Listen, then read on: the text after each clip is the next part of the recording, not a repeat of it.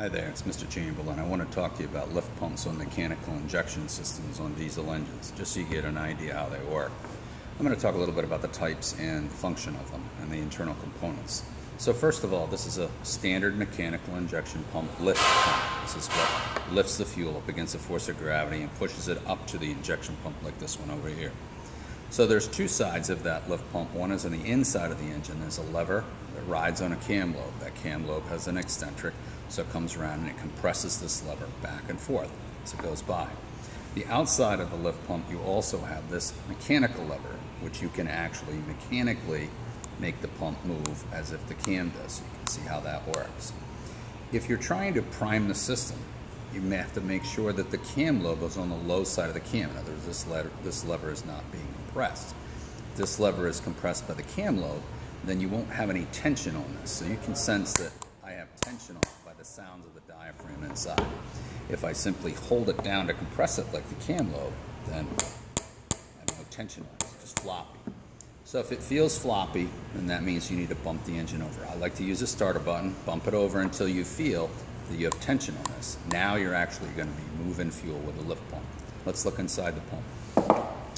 Okay, you have the standard parts. You have the actual lever that rides on the cam. You have your external lever, so when you move that back and forth, you can sense that it moves an internal diaphragm, and that diaphragm is collapsed as you move the lever or the cam moves it.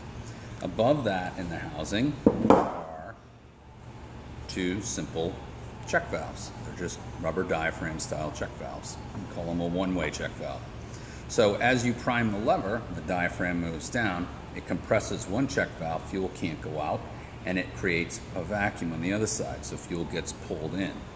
So basically what happens, the diaphragm moves up and down like this, and as it moves up, it pulls through one check valve from the tank. As it gets forced back down, then it pushes fuel out through this check valve. This valve only allows fuel in, so when we push the fuel down, it can't go back into the tank. It has to go out. As the diaphragm comes up, it creates a vacuum here. This valve out can't go back in, so you can't pull fuel back in. Problems with them can happen is debris can get into the check valves. If any debris gets into the check valve, it hangs the check valve open. Fuel can go out back and forth, and you can't prime the system or the engine won't run. So if that's the problem, you simply take the outlet side fuel line off from the lift pump, try to operate it. If you can't get any fuel out of it, this is probably the problem. Either that or you don't have any fuel in the tank. Okay?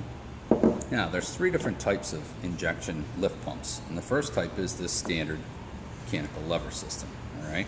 That's mounted on the engine before the injection pump. Another type, which is right over here, okay, is actually mounted on the pump, and this is just a primer kind of push type of lift pump that's bolted onto it. So this basically has two check valves, one here and here inside the pump. Some of these you have to unscrew the lever and let it pop up. It has a spring, and then you do the priming, and then you push it down and you tighten it back up.